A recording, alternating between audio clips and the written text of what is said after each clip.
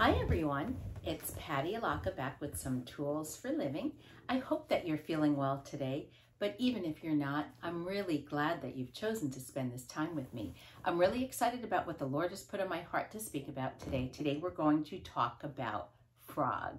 Do you see my shirt? Can you see that I have frogs on my shirt? Well, the Lord has a lot to say about that, but before we get started, let's go to prayer as the Lord reminds us to pray without ceasing. Heavenly Father, wonderful Lord Jesus, glorious Holy Spirit, we come to your throne on our knees in humility today, Lord. You are the Alpha and Omega. You're all that exists. Everything that we do and everything that we don't do is for you and for your glory. We give praise and honor and glory to your holy name for all the ways that you're working in our lives, Lord. And I thank you for bringing me and whoever is watching this video into this space right here, right now, Lord. And we ask that you heal us physically, emotionally, mentally, spiritually, and relationally. Teach us what it is that you would like us to know. Not my words, but your words, Lord. Not my will, but your will, Lord. We ask all of this in your powerful and mighty name, Lord Jesus. Amen. So thank you again for being here today. I'm really excited about this topic. Frog. What do you think about frog? Well, I love the acronym FROG. FROG stands for Fully Rely on God. Let's take a moment. Let's take a step back, breathe, pause, invite the Lord into your heart. And I want to ask you, how are you doing with inviting the Lord into your heart and fully relying on God? Fully relying on God. Such a wonderful reminder as we look at this little frog, right? So it's a reality in our lives that we go through different seasons. Look at your life this past year. How much have you been through in this past year? And how about the last several years? How about the last decade? We go through so much. We go through so many chapters. We go through so many seasons.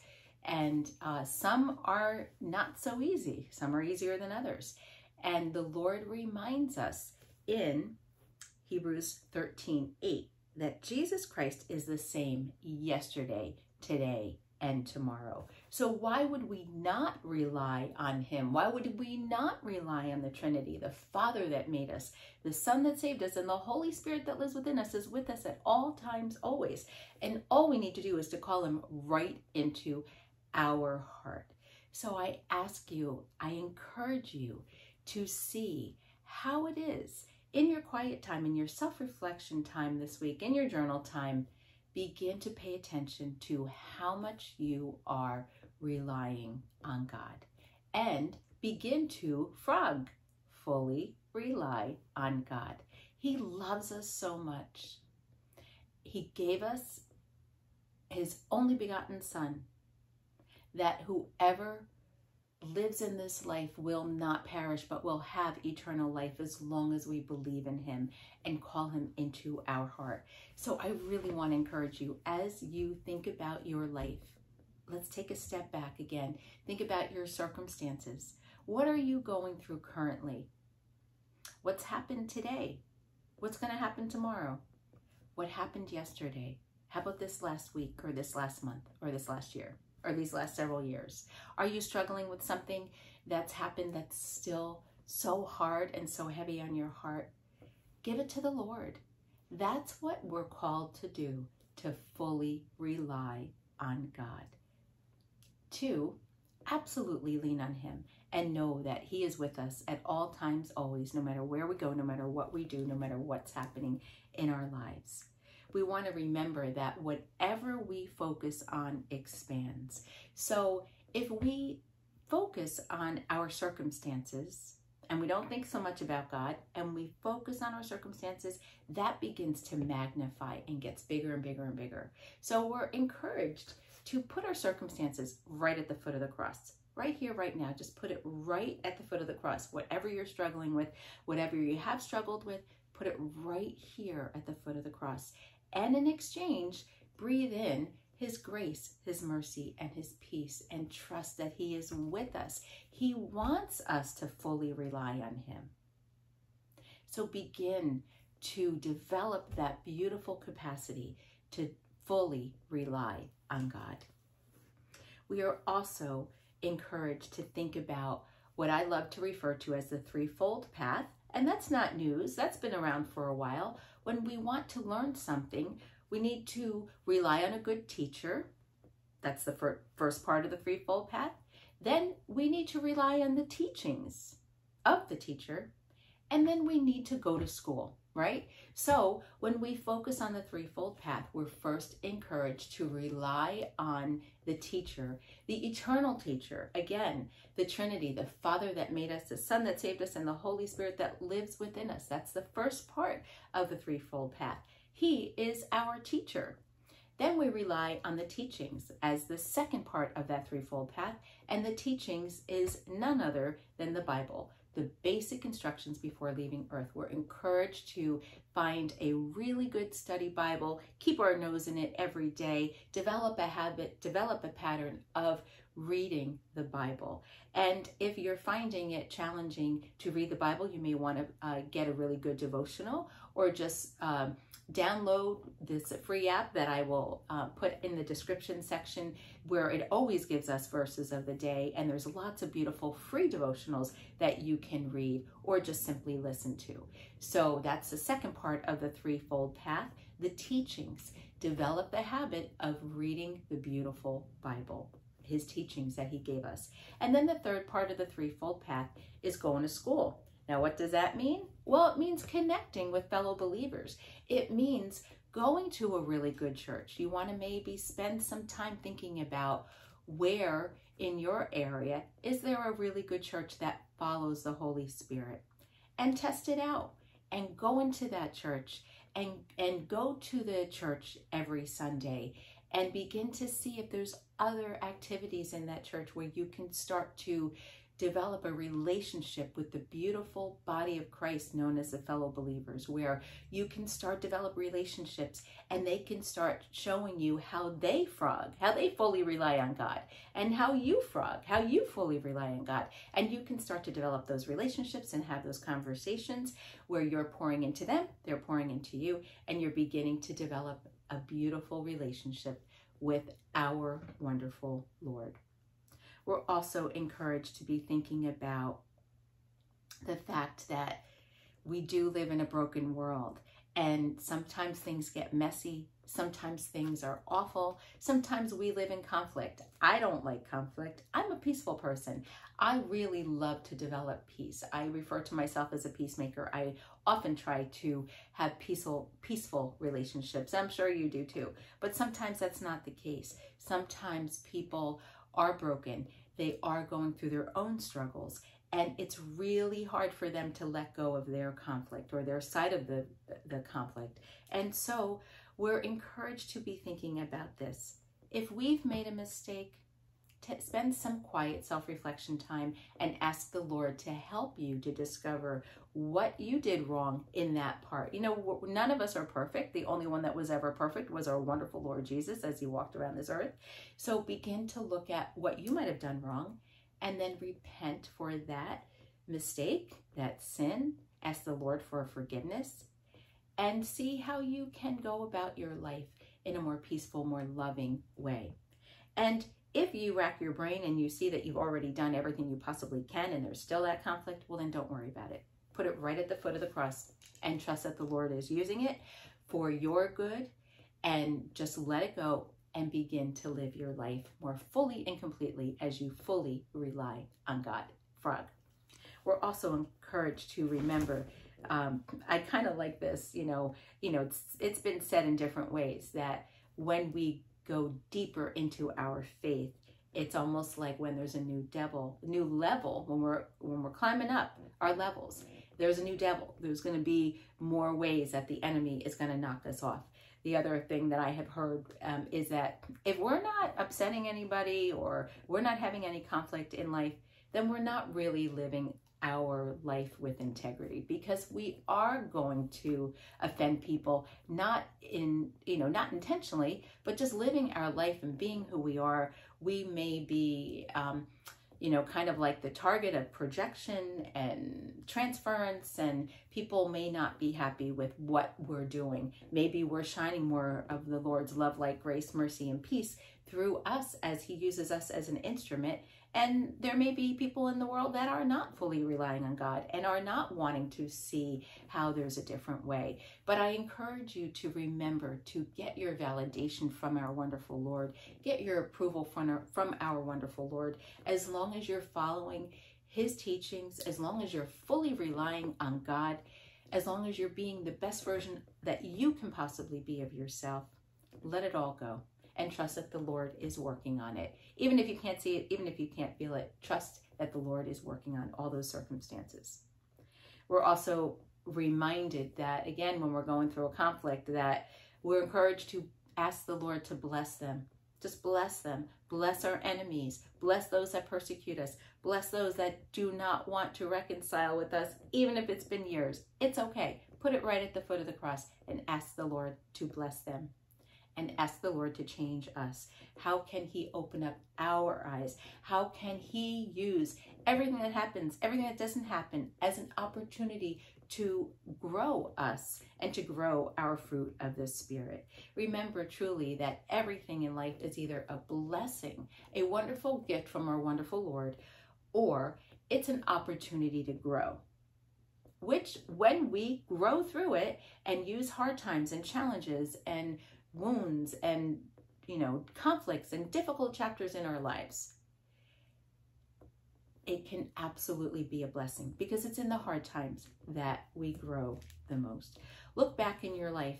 When have you grown the most? Most likely it was when you were going through a very challenging chapter in your life. So praise God for that. Thank God for that. And so we're also encouraged to, again, develop that beautiful relationship with our wonderful Lord, fully rely on God, frog. And some people ask, how do I develop a relationship with the invisible God? Well, have him become more visible. In 2 Corinthians 5:7, it says, for we walk by faith and not by sight. We walk by faith and not by sight. So when we can develop our faith, hope, and trust in him, and we know that tangibly he is there with us, we can truly increase our faith, hope, and trust, and we can truly walk by faith and not by sight. Walking by faith means that we're looking through our spiritual eyes and trusting, even if we can't see it, he is indeed working. And that's how we develop that beautiful relationship with our wonderful Lord.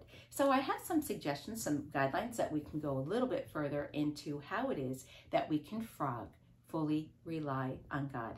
First, we're encouraged to spend quiet time with our wonderful Lord. And some of us may need some more space, silence, solitude as we honor this Sabbath.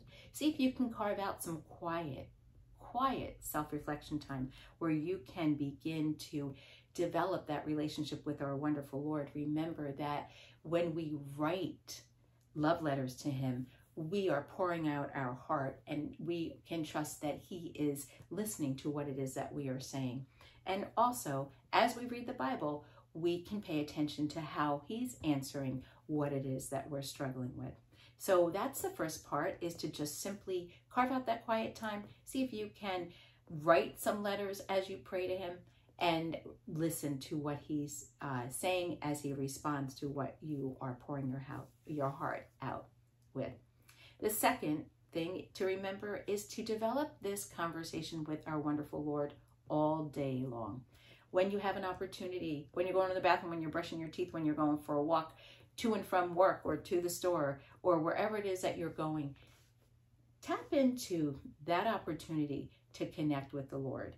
And it's okay to talk to him. You could talk to him out loud. You could talk to him silently and thank him for all the ways that he's blessing you. Put a gratitude in each of your fingers and see if you can develop the habit of focusing on 10 things you're feeling grateful for every day. The sunshine, the rain, the beautiful flowers, whatever is happening in nature. But begin to develop that relationship with the Lord and thank him all day long for the ways that he is blessing you, and also ask him to help you with all of your circumstances. The third part, again, is to remember that everything is a blessing or an opportunity to grow. And you may want to even label it. Thank you for that blessing, Lord. Oh, thank you for that wonderful opportunity to grow, Lord. I know it doesn't feel so good to grow. Sometimes we do go through growing pains, but trust that the Lord is with us, helping us in all of our circumstances.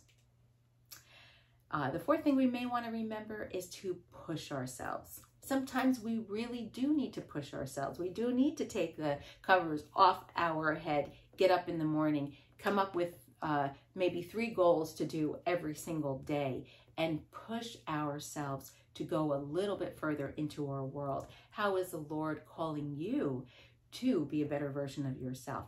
What is he calling you to do? Is there someone, is there a neighbor? Is there someone that's needing help? Is there a meal that can be cooked? Is there someone in the hospital that can be visited? Is there a way that the Lord is calling you to help his people? And I love the acronym PUSH is pray until something happens. Again, pray just simply means conversation with the Lord. So we talk to him and we listen for him and his response to us. So you can push all day long. You can push yourself all day long, and you can pray until something happens all day long. And then 5, again, remember to put all of your burdens, all of your struggles, all of your circumstances right at the foot of the cross, and breathe in his grace, his mercy, and peace.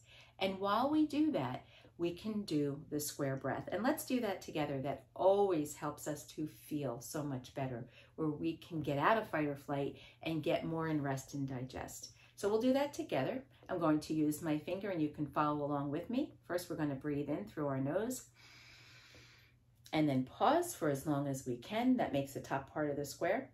And then breathe out through your mouth. And then pause again. That makes the bottom part of the square. We'll do that one more time. This time, as we breathe in, we're going to breathe in his Holy Spirit. And then we're going to pause for as long as we can. And this time, as we breathe out, we're going to put everything that we no longer want or need. We'll put it right at the foot of the cross. And then pause for as long as you can. We'll do that one more time. Breathing in his Holy Spirit. And then pause for as long as you can. And then as you breathe out, intentionally breathe out what you no longer want or need. Just put it right at the foot of the cross. And then pause for as long as you can. I'm sure just by your doing that 3-breath cycle that you're feeling more peaceful, calm, and relaxed. And I encourage you to do this in your quiet time, in your self-reflection time, or throughout your day, wherever you are. It will help you to feel so much better physically, emotionally, mentally, spiritually, and relationally. We're also encouraged to be thinking about how it is that we can hold on to something tangibly. You know, when people say, how do I develop a relationship with the invisible God? Well, he's there with us every moment of every hour of every day, but it really is okay to use a cross, to visualize a cross, to hold on to a cross. I will often hold on to this cross and feel as if the Lord is holding my hand. You can do that. Maybe there's a cross that you have. I will also put a link for purchasing a cross in the description section where you can just feel his presence and trust that he's with you every moment of every hour of every day. Maybe you have rosary beads that you can hold on to. Maybe there's an icon, a cross, a picture of Jesus that you can visualize. But we can begin to develop ways to truly develop that relationship with our wonderful Lord. We are also encouraged to be thinking about that beautiful acronym from cognitive behavioral therapy, A plus B equals C. A is the event. So let's say there's a struggle, there's a conflict that you're going through in life. Remember that we can't always do anything about the event or the struggle. It's there. It happened. It is what it is. But we can always, always, always change B. A plus B equals C. A is the event, B is our perception of the event, and C is our experience. So we can change B. Ask the Lord to help you to shift your perspective, to change your perception on the event.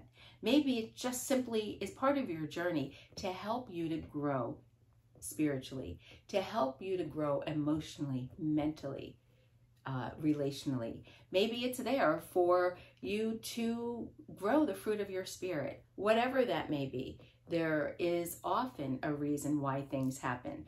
The Lord may not create everything, because we do have an enemy that's alive and well on planet Earth, but the Lord always, always, always works through all the circumstances. So begin to develop the habit of seeing how our wonderful Lord, use your spiritual eyes and begin to see how it is our wonderful Lord is truly helping us in all of our circumstances, and how it is that we can change our perception, our perspective, which then absolutely changes our experience, which will help us to feel so much better. Okay, so let's go a little bit further into scripture and let's hear a little bit more about what the Lord has to say about Frog fully relying on God. So we'll start off with Psalm 18:2, where it says, "The Lord is my rock and my fortress and my deliverer, my God, my rock in whom I take refuge, my shield and the horn of my salvation, my stronghold." Amen. Frog, he is there yesterday, today, and tomorrow. He doesn't ever change. He's the same always. And all we need to do is develop that beautiful relationship with him. Frog, fully rely on God.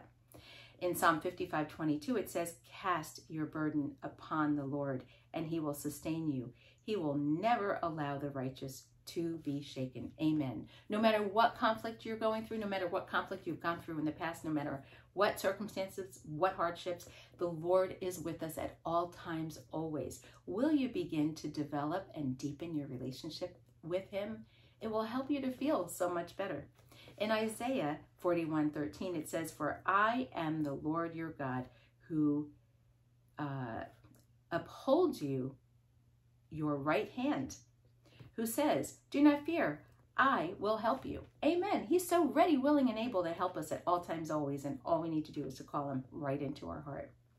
In 2 Corinthians 1:9, it says, "Indeed, we felt that we received the sentence of death, but that was to make us rely on not ourselves, but on God who raises the dead." Amen. So beautiful to remember that sometimes in those horrific situations that are so challenging, that sometimes they're there so that we can begin to develop that deep relationship with our wonderful Lord. He's there with us all times, always. Fully rely on God. Frog. In Deuteronomy 31:6, it says, "Be strong and courageous. Do not fear or be in dread of them, for it is the Lord your God who goes with you. He will not leave you or forsake you." Again, remember that your life is a journey. Look at how much has happened in your life from the moment you were born. Begin to see all of these circumstances. They may not be blessings at the time, but absolutely they are opportunities for us to grow and to develop and deepen our relationship with our wonderful Lord, to fully rely on God.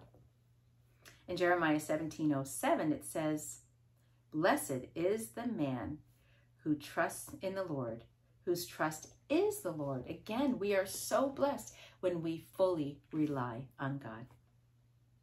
John 10:10, it says, "The thief comes only to steal, kill, and destroy. I came that you may have life and have it more abundantly." Amen. Our wonderful Lord came into this world because it was broken and we needed a Savior, and he became our Savior. In Mark 16:16, it says, "Whoever believes and is baptized will be saved." Amen. Fully rely on God. So right here, right now, let's deepen our relationship with him. Whether you have done this before, or whether you've never done this before, or you've done this 100 times, let's do this together. Developing a relationship with our wonderful Lord is as simple as A, B, C. First, A, we admit that we are a sinner.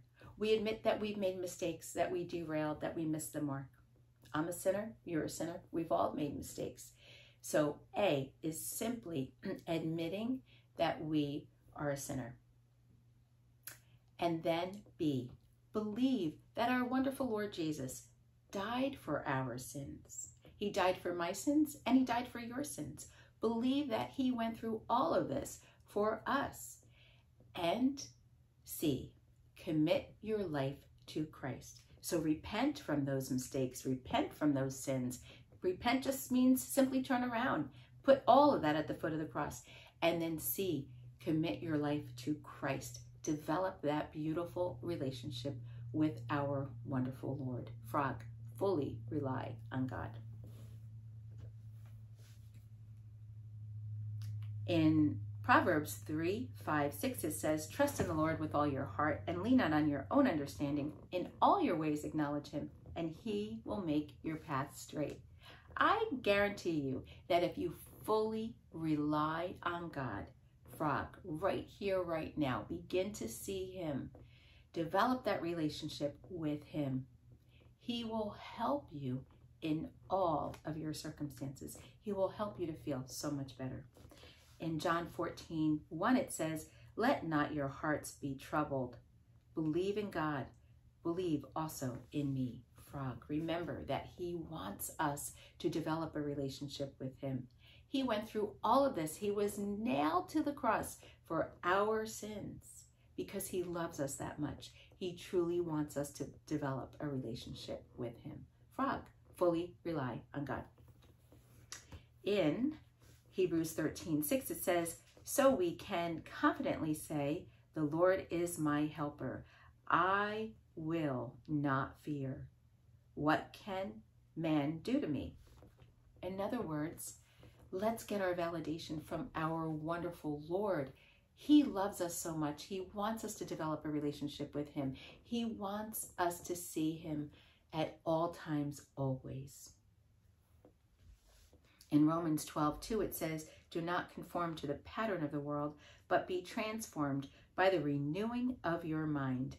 Then you will be able to test and approve what is God's will, his good and pleasing and perfect will. Again, Frog, fully rely on God. Trust that he's with us at all times, always. Trust that everything is either a blessing or an opportunity for us to grow fully and completely and develop that relationship with him. In Matthew 6:33, but seek first the kingdom of his righteousness, and all these things will be given to you as well. So he asks us to fully rely on God. Develop that relationship with him. Seek him first in all of your circumstances, whether you're home or whether you're at school or whether you're at work or whatever it is that you're doing, family, friends, enemies, all kinds of circumstances. Fully rely on God, and in all these circumstances, seek first his kingdom. Seek first his righteousness. Seek first our wonderful Lord.